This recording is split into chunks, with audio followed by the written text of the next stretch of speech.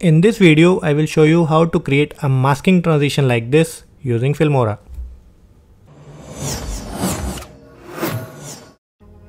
To create the masking transition, I have imported two video clips. I will drag this one on the timeline first. I will place it on track number 2. Let me give you a preview of this video first. The reason for which I chose this video is because tree in this video is acting as a mask element. What I mean is, this tree is completely blocking the view on the left hand side of the video for a few seconds. Videos with elements like this are pretty good for creating the masking transitions. Now the process of creating this transition is very simple.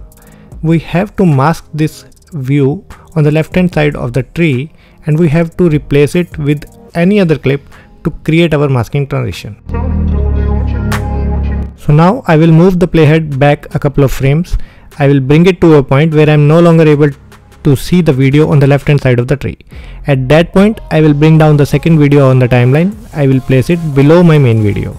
Now I will select the main video clip and then I will go to the tools menu. Here I will go to the mask tool. I will apply the linear mask. Then I will add a blur strength of around 3 to 4 to this mask. Then I will move this mask towards the left hand side of the preview window like this. And then I will add a keyframe for this mask by clicking here on the keyframe button.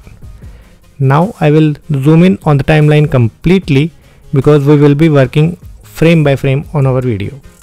So now what we are supposed to do is we have to move one frame ahead on our video, and every time the video on the left hand side of the tree is revealed, we have to mask it. We will mask it by moving our mask towards the right hand side. You can either move one frame ahead by using this button here, or you can use the arrow keys on your keyboard to move ahead. I will be moving ahead with this button. As you can see, when I moved one frame ahead, the video on the left hand side of the tree became visible to some extent. Now firstly, let me hide the view of this video on the lower track. This will make this process a bit easier. So now I will be hiding this video on the left hand side of the tree by moving my mask above it. I can do that by increasing the X value for the mask's position, and this will move my mask towards the right hand side. You will see a black area coming on the left hand side of the preview window, which is basically our mask covering this video on the left hand side of the tree.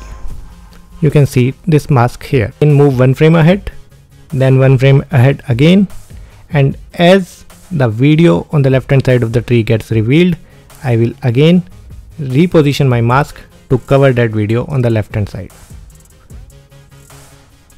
like this.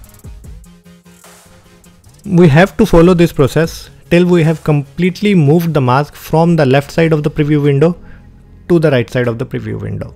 So let me speed up this process to save your time.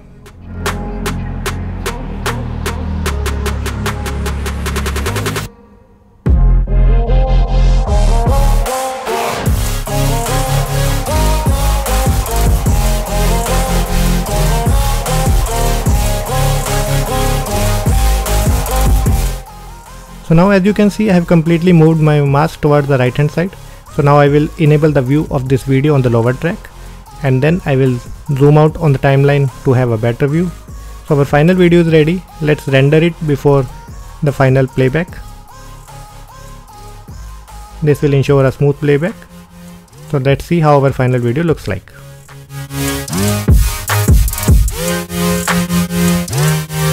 So that's it for this video. If you find this video useful, do hit the like and subscribe button for more such videos. Thank you.